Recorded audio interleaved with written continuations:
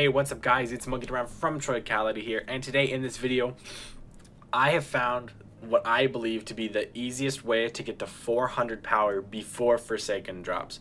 Now, if you've been playing Solstice of Heroes, you know that they have given you an armor set and you have objectives to complete. Now what I discovered, or not even I discovered, but what I've put together in my own head was that when you complete all the way to the legendary gear, as you just saw me do, it drops all of it at 400. So I started to think, well, what does that mean for the milestones? And today, as of recording this, is Tuesday the 7th, which is a reset day. And then upon realizing that, after getting the armor and you do your milestones, it gives you the higher gear for your weapons.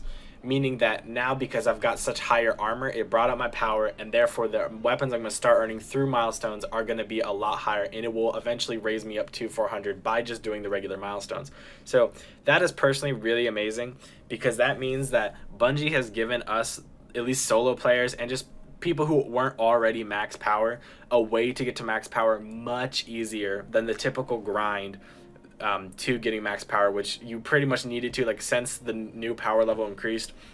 If you're a solo player, at least, you need to have been like every week doing your milestones and just staying on top of that, which personally I didn't have the urge to play this game all that much. But now that we're going towards the end and the new content is about to drop here in about less than a month, I'm just much more motivated to be playing this. And I'm actually in a clan now that does stuff, which is nice to be in an active clan, besides ones that just give me loot for no apparent reason. So it's you know, it's a good reason to get back into it. But I do love Destiny 2 all around the same. But it is, as you can see from this shotgun that I got from even just my clan thing, it went from 364 to 381. So that is now, my power weapon is the highest weapon I've got at 381. The rest of them are around the 363 to 367. So this little change I think is personally amazing of Bungie to do. I'm very fortunate because of me not being able to do raids or a lot of the true endgame content that really gets you up there quicker. Like doing every raid every week, that's a lot of work, and I don't have the time nor the people and resources to do it. So having the ability to do something like this is pretty amazing. But I think that's pretty much all I wanted to share for this video. Even right there, as you can see, I got higher loot, but that weapon just happened to be another power weapon, so that was inconvenient. And I've already got 400 armor, so getting a 385 exotic didn't help me much. But with this information, that means that you can grind out on all three characters. Just use that armor set, because I think the armor set looks really cool, and I don't mind playing if I know it's going to help me in the end. So getting all three of my characters to 400 before Forsaken drops is one of my goals, and it is easily attainable through Solstice of Heroes.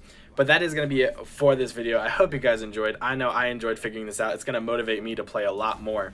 But if you guys enjoyed this video, leave a like down below, and if you're new to the channel, hit subscribe. Or if you, in the comments, if you ever want to say something that you think we should improve on, because I know there's some times where certain things happen and videos don't get up to the certain standard that me or Trigger Cap want for the channel. So if there's anything that you guys think we could improve on, or if there's anything at all you want to say in the comments, we will start replying to every comment and just being more interactive with our community, which is one of our goals from our channel update. But that is going to be it.